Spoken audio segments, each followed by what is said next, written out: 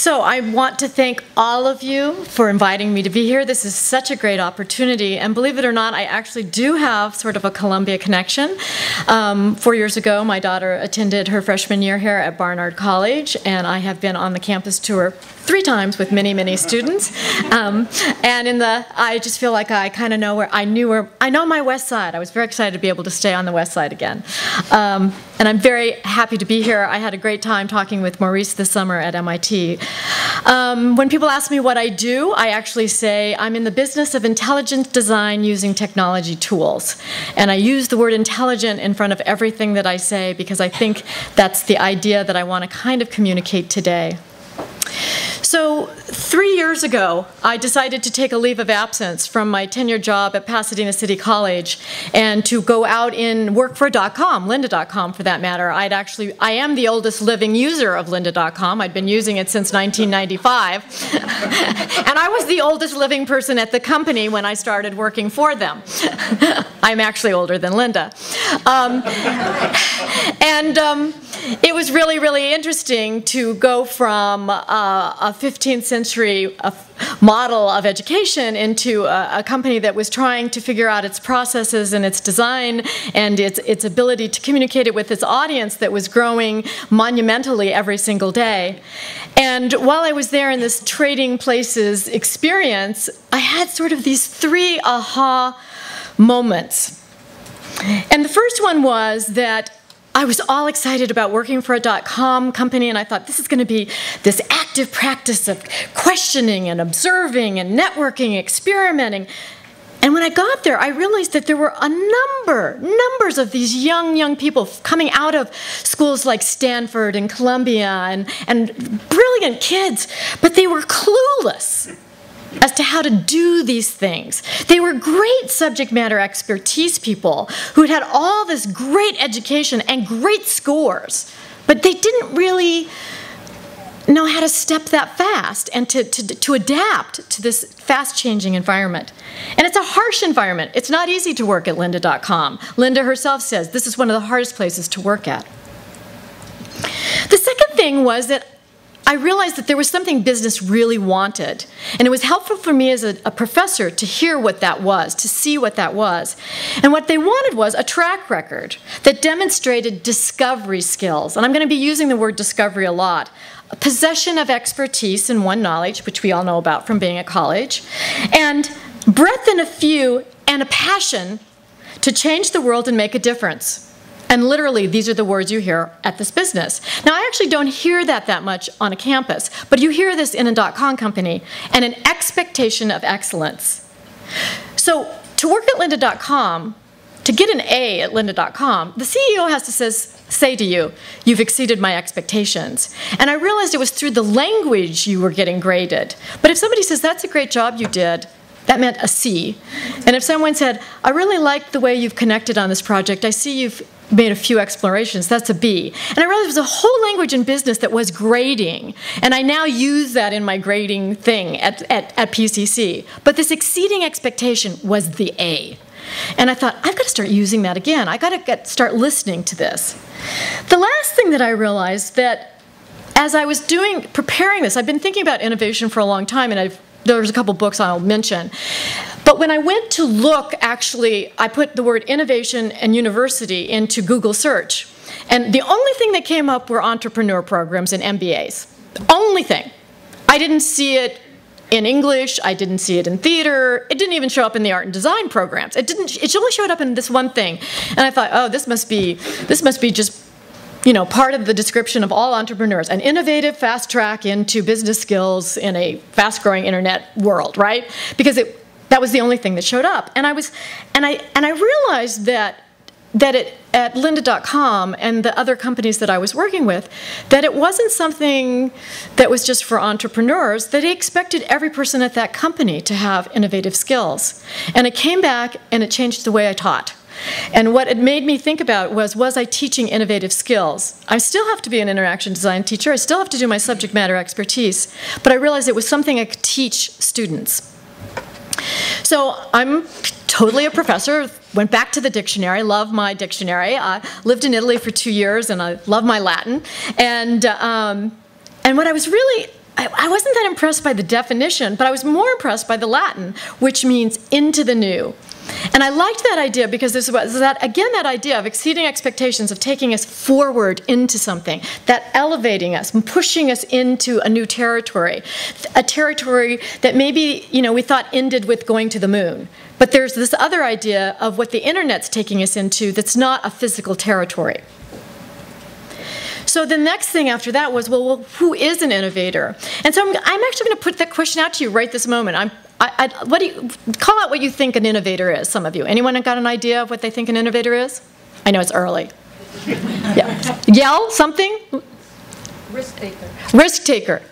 Anyone else?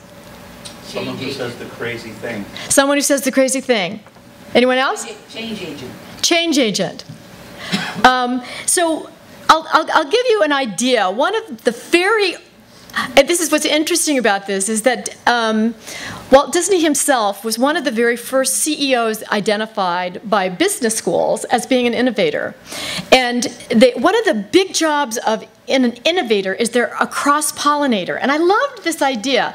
Walt used to say, I'm not the creator of anything. I'm not the responsible agent for anything. You can't attribute anything to me. But what I do is go throughout my entire company, and I'm like a bee who takes pollen from one thing to the next to make sure that this big idea is interconnecting and networking. And I love the idea that the idea of networking occurred to him long before we even used it every day in our vocabulary, that he called it cross-pollination.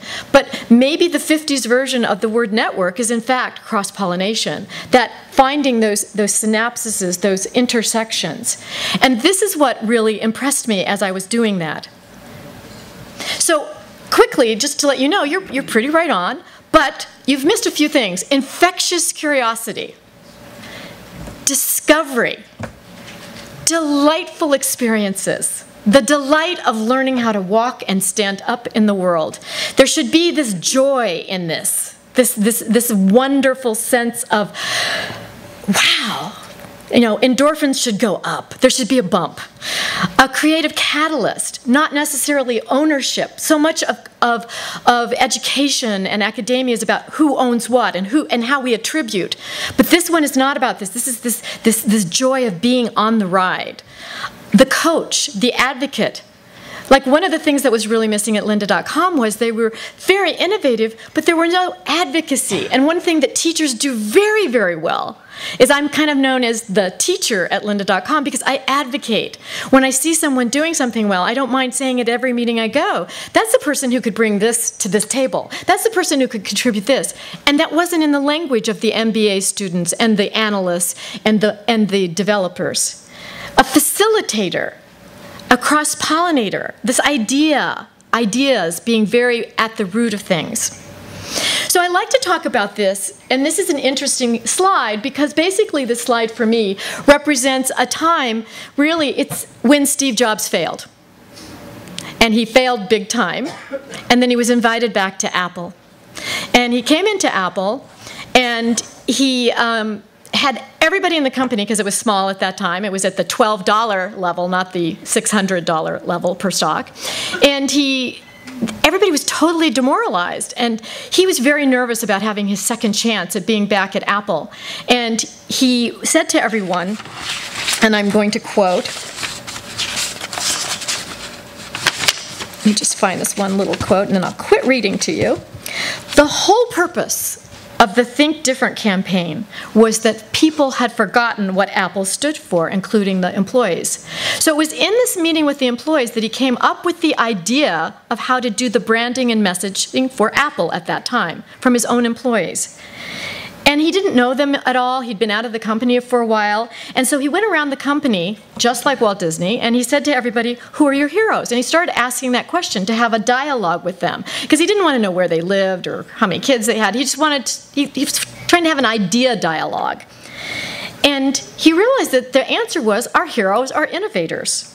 We stand for innovations. And he went back to the advertising agency and he says, if you want to work at Apple, we expect you to be an innovator who wants to change the world. And it was out of this idea of how to get his company out of this moral dilemma, this malaise, that this campaign came. And what's interesting to me about this is, for me, when I see this campaign, it still has a huge resonance for me. I don't know, does anyone else feel like that? It's not a brainiac thing as much as it's this very emotional connection of inspired people that you'd like to know, that you'd like to be connected with, that you'd like to be in the presence of, that you have a story for each one of them as you see their pictures around town in big black and white pictures. So that idea of the ripple effect, that an idea can really carry out into the world and transform the way we think about things and the way we think about products and services. So it's a very strong, compelling idea here. So the book that I started reading this summer was The Innovative's DNA, and it's written by Jeff Dyer, Hal Gregerson, and Clayton M. Christensen. Have all of you heard of Clayton M. Christensen? He's done a lot of books on innovation for MBA programs. And I'm an art and interaction user experience designer reading this book. And what was interesting about this book is that it got me really excited because it talked about the fact that anyone could be an innovator, that was teachable, and that really grabbed me. So how many of you at Columbia and how many of you are from Columbia actually? Most of you? Yeah, most of you. How many of you think you're an innovator? Now I ask this question all the time, and it's actually amazing. Only a third of the audience ever raises their hand. 1 out of every 3 people think they're an innovator, and the rest don't. And I don't know if it's self-doubt or modesty or what, but it's always interesting because you would think, for me, at the schools that I get to go to, I've visited over 60 or 80 colleges and campuses across the world and the United States, Princeton, Harvard, all the Ivy Leagues, that only 1/3 raise their hand, because I think of these schools as the most innovative leaders of knowledge and education and student success in the world. And so what this book does is it defines this role, and it actually has a very long thing that you can take. But there's also this little app that they have, and this is so you have something to do while I'm talking. There's this app where you can go to, I know you all have your devices with you. There's this little thing that you can take in less than 5 minutes. And so now when I teach, no matter what class I'm teaching, it doesn't matter if I'm teaching beginning design or art history or whatever, this is what I have everybody do the very first day to check what their innovation DNA is. And so I took this little test, and everybody at lynda.com just goes, they just rolled over and laughed, because they said, that's your job description. That's exactly what you do here. You need new challenges. You want to explore. You want to stay on top of things. You hate getting stale, blah, blah, blah. You go out and gather detail, and you come back to the company and say, if we did this, this, and this, it would make this happen. And they were just hysterical, because they said, you have been trying for 2 years to write your job description when this is what it is right here. Why aren't you using this? Then I did it with my students, and I found out that, in fact, my students are often, there's another category which is called the experimental scouts, and most of my students are the experimental scouts. Now, if you buy the book, you can take the $100, $200 thing, you can do your whole division, you can take, a 2-hour test. It's like taking an SAT test and find everything about you from, your kidney up to your brain about your innovation DNA. But this is a really fun thing to do with the class, and it starts this interesting conversation about what is an innovator. So students tend to be experimental, but people with experience tend to be conceptual. Ideas are what lead them as you gain maturity. So one of the other things that I talk about with my students is innovation is an investment in yourself, in others, in your organization from top to bottom. These 3 guys interviewed 50, they did a scan of 50 companies, 5,000 top executives in 72 countries. They got a pretty good sample of what was going on out there. And their #1 thing is a company wasn't innovative if at the top level, the CEO didn't demand a culture of innovation. It had to be something that permeated, and which therefore came up with the word DNA. So another little test, because you got to wake up, guys. So one of the things that they talked about is that they found that the one quality, the discovery quality, that important word, that desire to discover, that all the CEOs that scored high on this discovery matrix became what they called their quotient, or their index for measuring innovation success, or innovation premium. That the most successful companies, and the companies that had been successful in the last 5 years and that they could predict in the next 10 years would be innovative, would be the CEOs that had discovery, high discovery skills, which they call the discovery quotient. So I'm going to show you the top 10, but I wonder if any of you can guess some of the top 10. Anyone have an idea what top 10 innovation premium companies might be who will be innovative in the next 5 to 10 years? Google. Google? Intel? Apple? Amazon. That is what everybody answers. Wait till you see the list. They're on the list, but there's number 1, Salesforce. Apple's 5. Google's 6. These are interesting things. Now, I want to talk about one in particular. I mean, number 2 is intuitive surgical. That is not what most people think in the audience. Celgene, number 4. Monsanto. But the one I want to talk about is number 7. Hindustan Lever Unilever. You know what they did? They wanted to sell environmentally correct household products to families in India. And it just wasn't working. They couldn't figure out a distribution model. And one of them said, well, we can't use the distribution model that we would use in the United States because they don't have the infrastructure for that distribution. They can't go online, the wives and the mothers and stuff. And one of the execs said, it should be like Avon. It should be like Avon. And they went out and started this grassroots things where they went out to a woman in the community who became the cheerleader for the product, who invited everybody over for the coffee clutch or the tea clutch, the chai tea, whatever they do in India. And they started teaching, and then the women could be making money by distributing it and sharing it with their neighbors, and it became a door-to-door, women-run business. It is one of the most successful businesses in India, and it's run almost entirely by women who go door to door and actually become part of the company by doing it. That is innovation premium. Do you understand? It's not just that they had a great product. It's the whole concept about the delivery, the target audience, the user experience, and the way we communicate. And it needed to be communicated in this particular culture in an emotional way that the person talking about it could understand, not the way the CEO would talk about it. The other one, I know there are people who probably hate Monsanto and in this audience, and there are people who probably love them. But one of the things they've done is by doing these genetically modified seeds is that they've also introduced, believe it or not, an idea about banking. Because they couldn't get these people to try these seeds because they didn't have enough money to buy seeds and tools. But if they gave them a $5 loan to buy the seeds and the tools that they needed, they could make $15, give $10 back to the bank to save. So in fact, Monsanto actually started this grassroots. They didn't understand the concept of banking because in order to do banks, you have to trust the banks, which now Americans are going the other way on this one. But the idea here was they never gave their cash or their money to anyone. They wore jewelry, but they couldn't make money because they weren't saving to invest money. They only spent and bought what they needed. So this idea of banking was totally conceptual and totally abstract.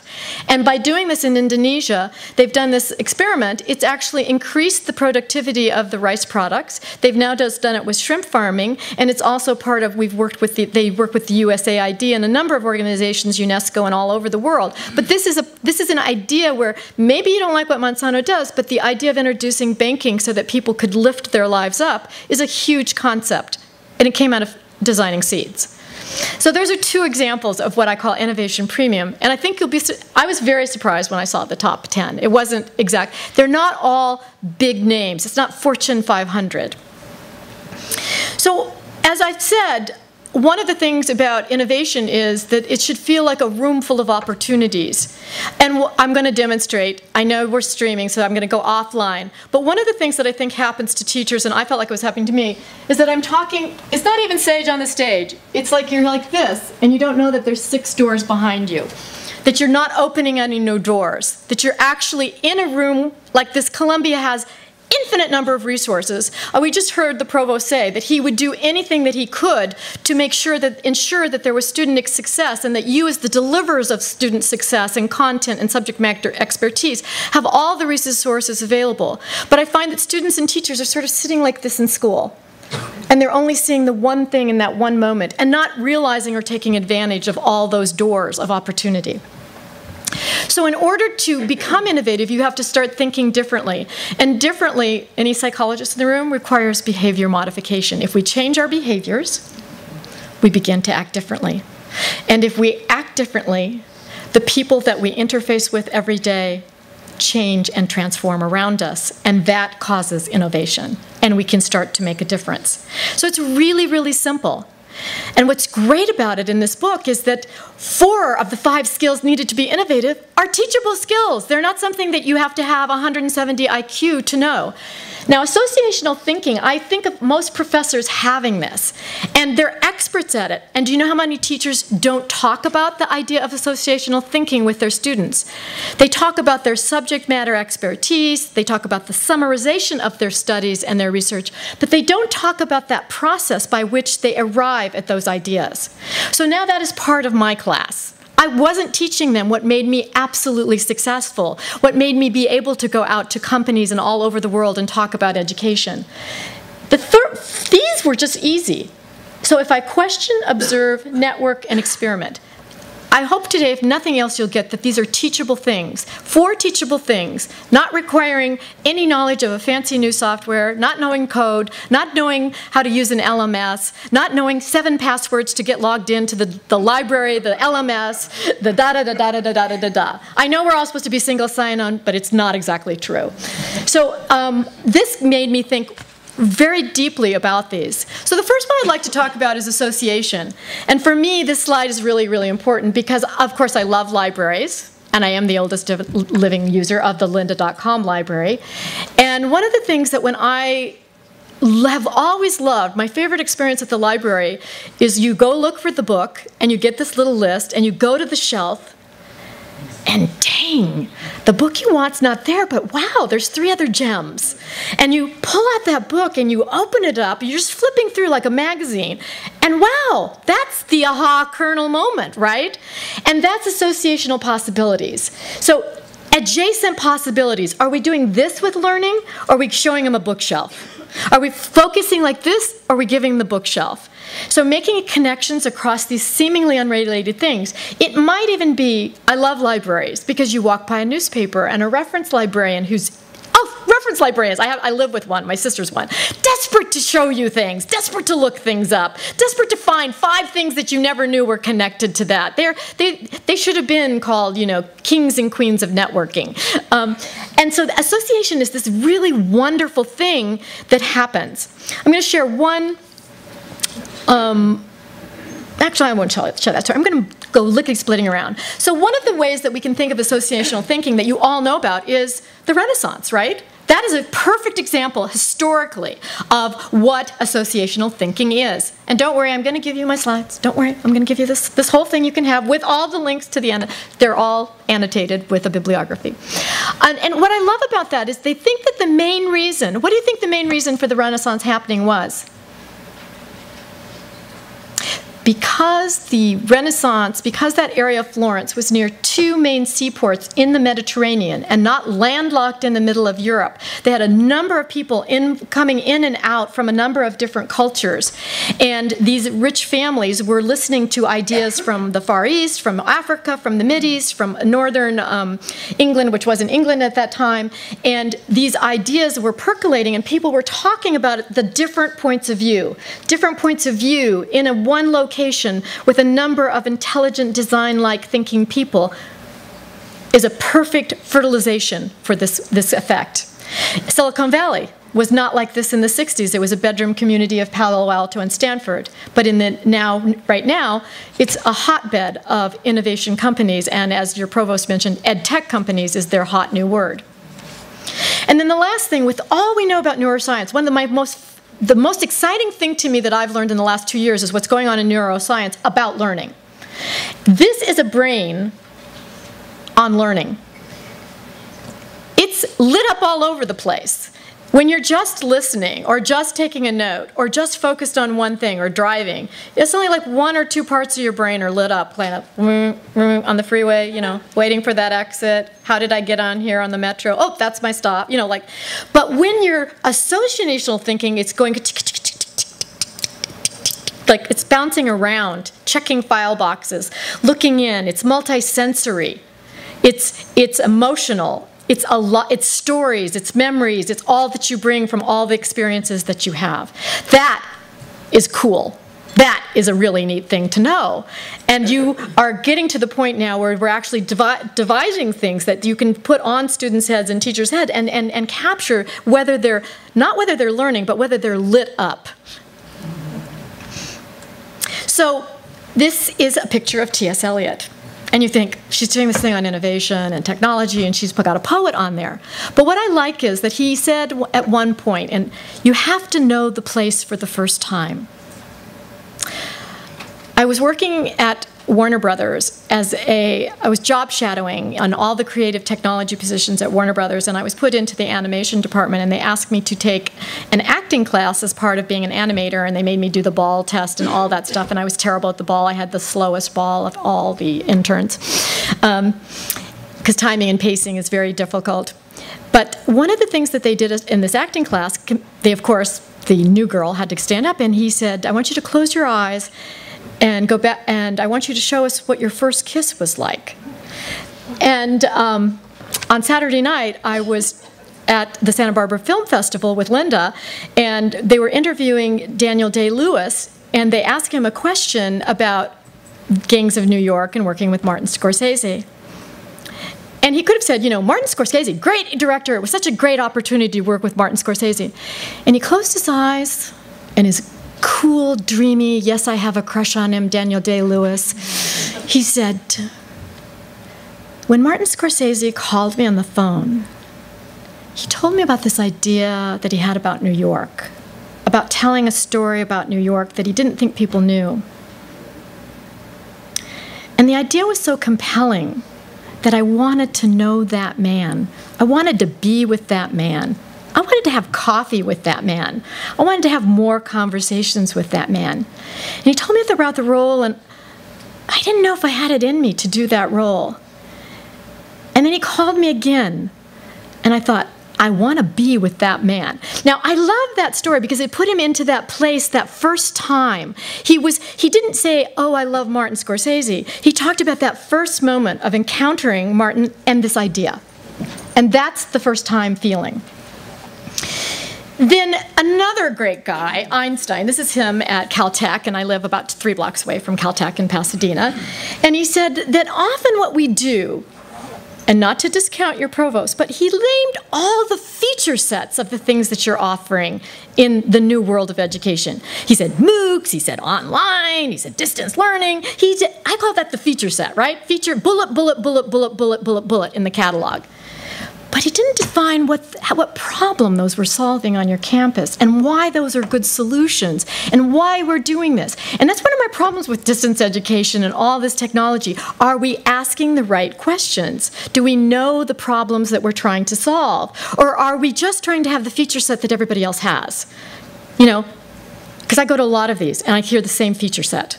And when I'm at lynda.com, I hear the feature set of the library, and I said, but could you add on to that it's good for learning? Because if you can't add it's good for learning to everything that you do at lynda.com, if we really are a learning organization, I could care less about the feature set. And I've tried to change that idea, add for learning onto that idea. Because if it isn't for learning, then it isn't what we want to be doing. Finally, one of the things when we question is that I have a son who went to Princeton, sorry guys, and I have a daughter who's currently right now at Northwestern. And before I gave this speech, I said to my son, if you didn't know something in a Princeton lecture, and it's very like Columbia, these small, creme de la creme. He says, Mom, I never raise my hand if I don't know the answer. And I go, why not? And he says, I'm not going to let everybody in the room know I don't know something. I'm with the creme de la creme at Princeton. Why would I let anyone know I don't know something? And my daughter said, I never raise my hand, even if I know the answer. And I said, why not? You went to Barnard. You know what it's like to be at a girls' school. She says, if the teacher can't take an interest in me and see that my name's on the roll sheet and ask me a question that has something to do about me, I am not going to wave my hand for 40 minutes, and I'm going to use a bad word, for some douchebag to wait and call me. Because I'm not doing that. I'm not a pet trying to get my treat for a trick. So I'm letting you know that there's something going on in the classroom which I call the social phenomena, which is nothing to do with you, nothing to do with your desire for engagement, nothing to do with your desire to engage with the student, but actually about this fear of appearing stupid. So my theory is that we've raised the helicopter parents, me being one of them, guilty, we've raised a generation of students who have to be right. We've educated them to be right, to be correct, to be best. And the idea of an embarrassing moment, looking stupid, looking uncooperative, or staying quiet so that we aren't noticed is more what they would do rather than not be right. Think about that. So now when I do critiques or I ask a question, silence is the great, this is really lousy. Listen, keep listening to the words, but silence in a classroom means nothing's going right. When you have a student present a project and someone says nothing, it means there's something really wrong. When everybody goes, ah, wow, something's really right. When you ask a question and no one raises their hand, something's really wrong. And what it means is that we're really smart people. I love this drawing by Suni Brown. But as you see, look at what we don't know, the monstrously large spot. And this is true on most of the campus I go, that in the pie chart, this terrible pie chart, what we don't know and what we don't know that's coming and what we don't know that's going to change in technology is very, very large. And at lynda.com, it's one of the worst problems that we have is that people don't ask the question, what is it I don't know? They just list the features, what they do know, not the hard questions. So the last thing in questioning is that you can do 5 questions. And Jeff Bezos and this guy that ran Toyota came up with this idea of the 5 whys. And there's a number of questions that you can ask, but the 5 whys, I'll go through it really quickly, is that you can't ask just one question, you have to ask a zillion questions. So Jeff Bezos heard that he started these logistic warehouses for distribution. He realized that was the way to include small booksellers as well as large booksellers. And he heard one of his employees, his hand had gotten cut in a conveyor belt that the boxes go down to ship them off to FedEx and UPS. And he actually left his office in Seattle and went to the logistical warehouse and he said, I'd like to talk to that guy. I want to find out how this happened. He's a very hands-on CEO. And he said to the guy, so how did your hand get cut in the conveyor? He says, well, I had my lunchbox on the conveyor. Why? Why did you have your lunchbox on the conveyor? Well, there's no place, we don't have lockers in this warehouse. There's no place to put our personal things. So why was it on the conveyor belt? Well, it was my lunchtime, and there's no table for eating for us here, and I didn't have time to go out today because the weather, it's raining. And why was it still on? Well, we never shut down the machines because it takes too long to start the machines. And it went on like that. He asked the 5 questions. So he changed every single warehouse after this conversation. Now every logistical warehouse has a place for the employees to eat. Every person has a locker room or a personal space where they can put their things. And the conveyor belt system was changed so that it could be stopped on a dime, so in case there was an inappropriate thing on the conveyor belt. So it wasn't just the safety of the warehouse, it was the actual everything going on. Observing. This is Charles Darwin. And what I like about this is the quietness. You have to be intensely observing. You have to use multiple senses. You have to use your listening, your touch, your taste, everything. And that observation is the big game changer. So Tata wanted to, who lives in India, saw everybody, and if you've been to, I just got back from Vietnam last year, and everybody rides motorcycles. There's no cars. There's motorcycles in India and in Vietnam, and you see 4 or 5, you see 4 people, families on one motorcycle. And he felt like that it was a really, really dangerous situation, that how could a mother, a father, and 2 kids be on a motorcycle? And he went back and he said, let's design a 4-person motorcycle. And when they got done, they said, it looks like half a car. Why are we adding the other 2 wheels? Because they were assembling the motorcycles at the villages, not in the factories. They were taking all the parts and trucks to the villages and then selling the motorcycles there. So they decided they could make a car like that, that the parts would be separate and then you assemble the car when you get to the village. So they did that and it failed miserably. And he said, so we went to the village and he said, you've got all these cars lined up, you've got the 3 cars in the village on Sunday when that's the market day, why isn't it working? And they go, they have no money. So they set up another booth next door and they had a financing booth. And still didn't work. Then they realized they didn't have insurance and then they'd never driven a car, so they had driver's license. So there's the car now, then there's the financing, then there's the driver's ed, then there's the get your test, and then there's drive out the door. So they've now set up 5 booths in a row so that the complete process of being able to own and run a car is possible. And it's done very, very well. And it's a $2,200 car called the Tato Nana. So one of the things he called this was not déjà vu, but vujade. It is something he'd seen and seen and seen his whole life. But what he did is he kind of pushed himself out of the rut and looked at it in a different way. He pushed himself out of his comfort zone to see it in a new way. Networking. Now, I'm not talking about the kind of networking we do at college. Almost every CEO I've talked to, the great CEOs, have spent a year out of country living, doing a job somewhere else. Jeff Benioff of Salesforce at one point decided to take a leave of absence from Oracle, and he went to India and lived for a year, came back to Hawaii on the way back, and while he was swimming with the dolphins thought, you know, I think the most impressive company is Amazon.com. I don't really sell things. I'm a businessman, and he got the idea for Salesforce.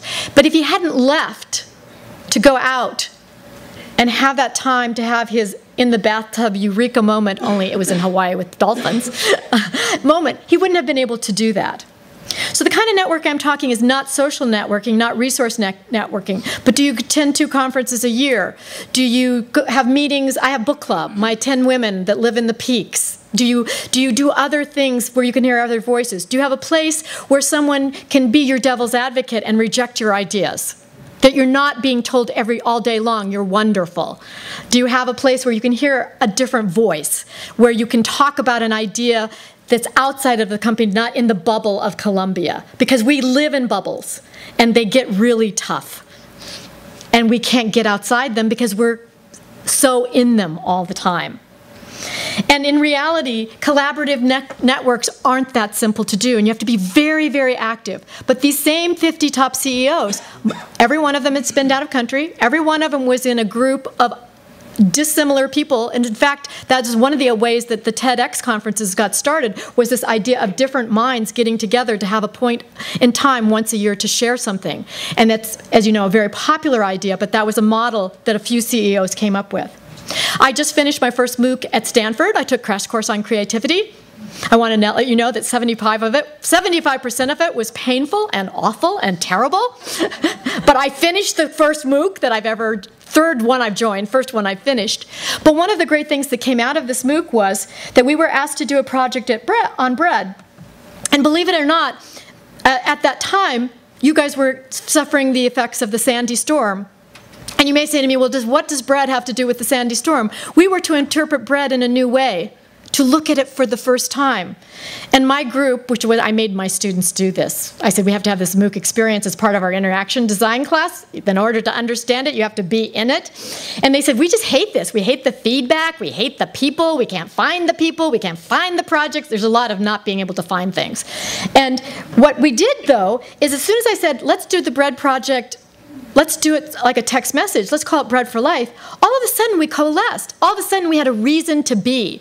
All of a sudden, we had a metaphor for giving back life and a way that we could do it. So that week, we emailed, there were at that time about 6,000 people in the class. It went from 30 to 6,000 in about 3 weeks. We contacted probably 3,000 people within the class, and through our own social networking, we probably did another 3,000 people, and we think we raised over $2,000 by doing this campaign in 1 week. So that's what can happen with a very innovative idea, is to get right in there and do something and respond in that emotional way with all the resources that you have available. Experimenting. Create new experiences, pilot new ideas. I could give you a whole bunch of words. Deconstruct, rebuild, remake, prototype, iterate. Any words you want to use. Take it apart, put it together again. Undo, redo. Try it again. Do it once, do it twice, do it 3 times. Add that back in. Don't do a paper once. I have never presented anything to the CEO that 3 people haven't looked at, or 3 groups haven't looked at. Are we allowing our students to have that chance of feedback, feedback, feedback all along? And finally, remember that it isn't easy to stay on top of being innovative. What's interesting about this timeline is it ends. This is Sony. You can't think of a product that Sony's done since 2009. That's what happens if this stops. That's what could happen at Columbia or Harvard or Princeton or Stanford if you don't stay on top of these ideas. So try out things, prototype, do a lot of things. Because if you don't, there's sharks around that'll eat you up. It's a very hard thing to take on top. So knowing that everyone is everyone's job, I wanted to tell you 3 key stories. Pixar is my favorite company, a business I'd like to show. And their motto is fail fast, but fix it together. Reward risk. So they've had more successful animation films in a row, more successful feature-length films in a row than any other film company. And they believe in 3 big ideas: a free flow of ideas, constant interaction, and everyone is in the same building. And the way they did is they took an age-old idea. There's a reason that there's the commons. The original New York Central Park was for the commons. It was for the domesticated animals to be protected by the community so that the wild animals couldn't get it, so that they could share their resources, so that they could have, for these terrible winters, the things that they needed. It's the idea of the commons. But it also became the intellectual commons, it became the creative commons, it became the emotional commons for when they needed support. So they built this thing, and the women all hated it because the bathrooms, you had to leave your office and go to these bathrooms. But in fact, one of the women said, my most important conversations are my hallway conversations. And the whole spirit of Pixar is in that idea that I might pass a developer as a designer or an animator as a computer science, that there are going to be these hallway conversations. And on the second level, they actually conduct courses. So it's really this very very open space that you can see. And as you can see, it looks nothing like a sage on a stage type room. The other thing they do is they have brutal critiques early. We often in education, I think we're at fault for critiquing at the end of the project instead of the beginning of the project. And it takes time to critique at the beginning. But if you add that in, guess what? There's always a third that's going to get that A. You know that from teaching and working with people. There's always a third that gets it. Third said you were innovators, right? But what about the third that don't make it through that? You do the fail early. You give feedback as a community. Fix it. You do that 3 times, guess what? That person's getting at least a B. I just did this experiment for the last 2 years at PCC. My attendance rate has gone up to 85% in my class. I've only had, in a community college you can drop out anytime. In my last 4 semesters, only 1 or 2 people have dropped out, and it's for personal reasons. And the grades have gone, my whole grades thing has shifted up because we're going for excellence, not the big bar curve. We're going for excellence. You do it till you get it as good as it gets, in the time allotted with the tools that we have, with feedback from all people. Finally, NOCA, a different type of high school. There's no chairs, there's no long lectures, there's no notebooks. It's a high school, but it was a school that John Lair wrote about in Imagine, and it's about a creative community, not one ego taking it, but creative community, and about sharing ego to be more creative.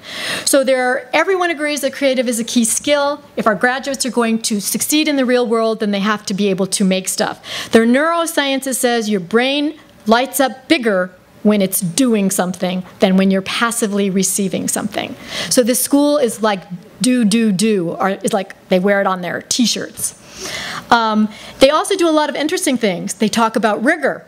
They talk about the 10,000 hours that we hear from Malcolm Gladwell. They talk about skills and mastery of skill sets. They talk about presentation techniques. And people are grouped according to skill levels and not according to age. So you could have an 8-year-old violinist player with a 16-year-old violinist player in this school, because that's the level at which they perform. And finally, a kind of Renaissance man. I don't know have any of you heard of Russ Lieberman-Aden? We all want him. When you read his bio up here, you'll see that every school, every Ivy League claims he's done something for them, including Google.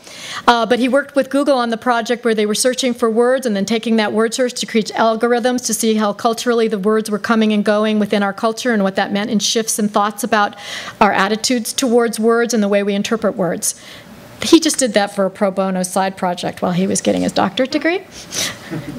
What's interesting about him is he says, boredom is his key that innovation is gone. If he feels the sense of boredom, then he knows he's not being innovative. It's a tremendous warning sign. And here's his solutions. Wonder, that idea of delight, creating new things, invention, irresistible idea. And he says, in academia, the real threat to innovation is that we do everything takes forever.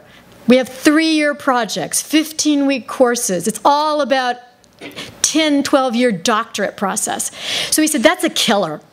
And what he does is he inserts lots of small challenges and innovative projects in between that just interest him. Things he can do, like the bread projects, things he can do in 1 or 2 weeks. He says if you don't change up the time factor, you can't be innovative. You've got to keep yourself, it's like exercise. You can't just do sit-ups every 3 years. You've got to do it every day. So he says he really exercises his innovation capabilities by doing a lot of pro bono and interesting sideline things.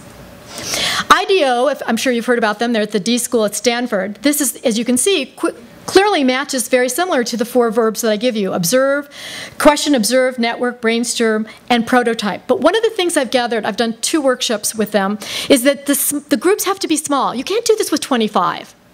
So my success, my great success, which will cost you no money and will delight everybody who likes office supplies, is 3 to 5 people with Post-it notes. 3 to 5 people with colored Post-it notes. And we just brainstorm and pull them off and put them up and tear them up. And you've got 45 minutes. Time it, small groups, small. Have them present right away from the iPad. Make it instantaneous. Put a pressure on them to go up and tell about an idea, get the feedback, get suggestions, go back to the drawing board. You can do this all in 45 minutes. You could at least use 1 class time to check in with your students on this idea of how to do associational thinking and how to do this process. So my last, what I'm going to end with, was how to make your students be more innovative. I do a couple of examples I want to give you. On the first day, I do design a name tag. I've done this with all different kinds of classes, regardless of whether it's a design student or not. And they have to put a verb on the name tag. They put their name in the verb. And they have to be able to say to me, why you... And this was, I did this project at Chiat Day for lynda.com, and my verb was Command Z. I was the undo girl. Well, as you can tell, conceptual innovator, right? I'm to undo and to think of it a different way. I'm the iterator. I'm the prototyper. So mine was undo. But it builds trust. It's not a project that they're going to get a grade on and fail. It doesn't have anything to do with the SAT. They don't have to tell their parents about it. And it's a way to get a discussion that's not about what sorority you're in, what dorm you live in, or what city you came from, or how many classes and units you've taken and what scores you got to get into Columbia. It's about an idea about yourself. It's about self-identity and self-reflection and being able to talk about your aesthetic value, your psychological values, and your emotional values. I also have them do a project. I like to bring the real world in. And this is a project they do at Autodesk. It's very famous. We do the Marshmallow Project. You do it again in 45 minutes. It's really cheap. It requires 20 spaghetti, 2 marshmallow, a piece of string 3 feet long, and a piece of tape 3 feet long. They hate it. It's in small groups again. Again, a lot of this I do the first 2 weeks in lots of small groups with different groups each time. You're not with the same group. And what I want you to see is there's first place. It's only that's 2 feet 8 inches. When kindergartners did this, they made something that was 4 feet tall. When CEOs did this with their executive assistants, they did something 4 feet tall. And when architects and engineers paired together, they did something 4 feet tall. This is my design students who've been in design school 2 years. They got 2 feet 8 inches. But at least they're stood up. There were lots of these, tall but not working. And I want you to show the failure group. How could you tell that's a failure group? They're not looking at each other. There's no dialogue. And they're all looking down at their hands. When I asked them, because we interview each group, where were your successes, where were your failures? They said, we were unable to talk to each other. We tried to do it separately. This group won because one girl said, we forgot about the weight of the marshmallow. Let's stick the marshmallow on and keep testing every minute. And the minute they started doing the testing with the marshmallow, it changed their design. This group never tested with the marshmallow. Flop. Another thing that I do is I give challenges. And I do this with all my classes. I give them the YouTube you teach. I do no instruction on iMovie, no instruction on YouTube. They have to put a 5-minute teaching video on YouTube by themselves. They have 5 days to do it. I just gave the assignment on Monday. When I go back on Monday, there's going to be all these YouTube. I love this email that I got from a student. I have 200 clicks on my YouTube video. 200 people have never looked at anything I've done in my entire life. You made me feel good. And I wrote back, You've exceeded my expectations, Alex. The fact that you've taken this project beyond, and it's meaning something to you beyond this class, is all that I care about. That is exceeding expectations. We do a lot of what we call question storming, and our new whiteboard is our cell phone and markers. And we just draw like that. But then, what is the deliverable? So we took those ideas that are on the board, we all took a snapshot, I sent them out to Keynote and PowerPoint, and I said, come up with a deliverable for what we just drew today. So we spent 2.5 hours on that discussion, and this is what they handed back to me the next day. This is the kind of thing that makes innovative people get their ideas done. And finally, doing wireframes and doing a lot of other things that they can do. So this is a project I do in lynda.com. I like to teach JavaScript. I'm almost done, believe it or not. And one of the things that we do is we use these tutorials, but they can't do any tutorial the way it's been done. And this is just a slideshow. You've seen JavaScript slideshows. It's at the top of every website today. And so what I've done with this project is I'm going to just go out for a second here. Pull it up. I talk about storytelling, and that slideshows are really, and that scroll started in China. And it's the ability to use the scrolling idea that we could have timelines, that we could have flip books, that we could have all kinds of things. And I asked each student to come up with a point of view for this project. And this student had been to the Charles Schulz Museum, and he says, I came into the room and I decided to take 4 pictures, one from 100 feet away, 75, 50, 25, and close up. So his slideshow became a move through the room. Another student decided to do a teaching lesson. And Pat was with me today. She actually did this. She did a story where she actually tells a story with the slideshow being a way to put images that connect to a story, because we all know that if you add extrasensory, you can remember that story. And it goes back to NARA, to our National Archives, which we share because we're all citizens of the United States. And finally, a third student said, I want to tell a personal story.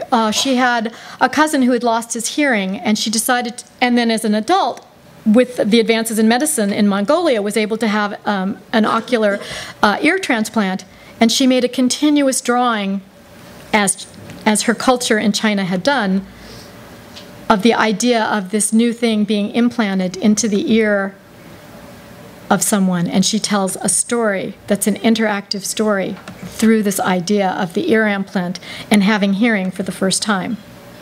Now that's 3 different students, and all I showed them was a slideshow of different cities in Europe. But the idea of taking storytelling and inventing memories and experiences around, just the way Steve Jobs did that with his, we talked about that Steve Jobs story, makes a difference in how we present our ideas. So my final takeaways with you is this is a big topic. It's everywhere at schools, that one of the things that students are notoriously bad at is time management. Start doing things like this. We don't call it failure. We call it risk-taking. And if the risk isn't worth it, you've only spent 40 minutes, go back and do it again. So wherever there's a diamond, we put that diamond in there, and that's the decision. Are we ready to go forward, or should we go back and relook, or should we go outside and get more feedback, more resources? And they don't know how to do this, believe it or not. So having this visual way of saying this is a spot where you should stop in the project, get feedback, look at your resources, evaluate, rather than notice you don't get to a final iPad app without having 3 points along the way where you have to make this decision-making process. That's how I reward risk and how I eliminate the word failure. And this is how you get people coming to you off office hours and emailing you at 3 a.m. on the wiki space. And it's all good. It's all good. And that's where you get the delight at the end. But notice it's a very quick iterative process. It's not 2 weeks. It's not 15 weeks. It's an ongoing process. So this rubrics, I make them design their own rubrics for self-evaluation and put it in front of their projects to see if they're communicating with their target audience and if they're doing readability and if they're doing, all the different things that that criteria. And then you get things like this, which are infographics. These are intelligent designers taking data visualizations from primary sources. And these were students who only knew Photoshop, and now they can tell meaningful stories using data. So because that's what we're all about right now, is can you tell stories with the data that you collect? That's what we do as educators. So the last thing I do is we create a student what we call the innovation bylaws. And we take those 4 words that are teachable, and we try to find things that we can do in the classroom that illustrate those things. I'll give you my bylaws, but these are great ways to allow that. And notice that all of the key things are in there. It's Higher Ed Challenge to blur the boundaries inside and outside the school and achieve this cross-pollination. Then your feature set will make sense if this is what they're achieving. This is the big umbrella idea that you need at a Columbia or a Harvard or a Stanford. Creating cross-pollinated centers, creating projects where students and teachers can work in a different way that's not geo-based, that's not online all by themselves, but where they can have these hubs of activity. There's new approaches to engineering. There's people now talking not creating innovators, but creating innovation. The D-Schools offers a free 30-minute, 45-minute lesson on how to jumpstart a class with a video and all of the ancillary materials. It's really, really fun. You can do it with teams of work, teams in your organization, teams of HR, with your own students. Again, it's a 45-minute process. It's available to you. And people all over the world are doing this. We have to all join in on this. So I'm asking you to think different, to act different, and change the world and exceed my expectations. Thank you all thank you so much. Thank you.